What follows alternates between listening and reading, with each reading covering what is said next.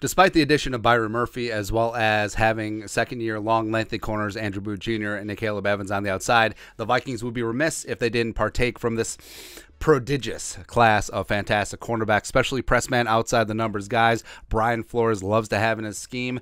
Enter one Maryland's Deonte Banks. Let's talk about the pride of College Park today. Background: Deonte Banks, 21 years young, 6 foot, a $197, former 3-star recruit from Edgewater, Maryland. Stayed in state and started as a true freshman for the Terps. In fact, started his first 2 seasons. Unfortunately, 2021 ended with a shoulder injury after only 54 snaps, but 2022 redshirt junior came back with the vengeance. 38 tackles, 8 passes broken up, 1 interception, a 43.3 completion percentage when thrown at, which is pretty good, as well as a 71.4 quarterback rating, 72 overall PFF grade, and was just dynamic and phenomenal for the Terrapins in 2022. Combine-wise, like, he was one of the stories. Like, him and his fellow Maryland cornerback teammate Jacorian Bennett were absolute terrors, man. So he had the 3rd fastest DB 40 at 4.35. Great in the explosive jumps as well, and just showed really well.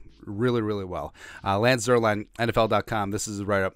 Perimeter corner with desired blend of size, strength, and athleticism. Banks is capable of release disruption from press. He plays with smooth hips and easy feet to pedal and glide around the field. He's capable of matching the release and running with his opponent. However, he struggles to play with poise and awareness when his back is to the football. He needs to play with better route anticipation and reactive quickness at the break point, but his eye-popping NFL scouting combine testing and scheme versatility should create interest from a wide range of NFL teams. Banks has first-round traits and could become a cornerback 1 if he can play with better discipline when challenged. And Banks, like I said, great size, great length, great strength, elite speed, 4.35, great explosiveness as well. He's an absolute alpha competitor out there. Like, he wants that work. He wants the ball coming his way, and it generally didn't. I mean, teams tended to stay away from him, but he's a sticky mirror match, man-to-man corner. He's adept at tackling as well, great in run support.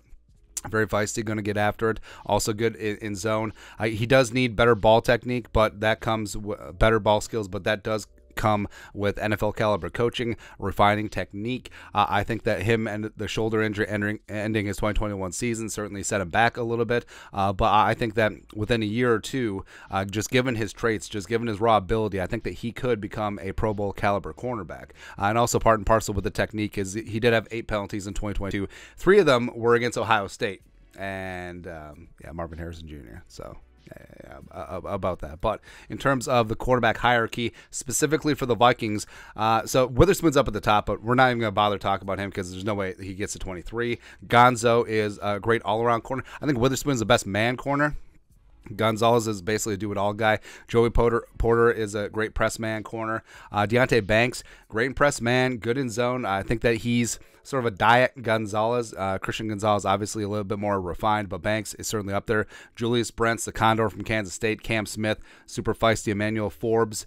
I mean, he's got great ball skills, but the 166 bothers me. Garrett Williams coming off the ACL. Kaylee Ringo. He may be one of the better zone corners in this draft, but specifically for what the Vikings need. That's why he's knocked down a peg or 2. And then Clark Phillips III. I love Clark Phillips, man. Like, I don't care that he's 5'9", a $184. Pound for pound, he's one of the best corners in the game. Also, LSU, Alabama, Eli Ricks didn't quite make the list. But, I mean, this is a damn good cornerback class, man. So the Vikings should be looking to partake. And Deonte Banks at 23.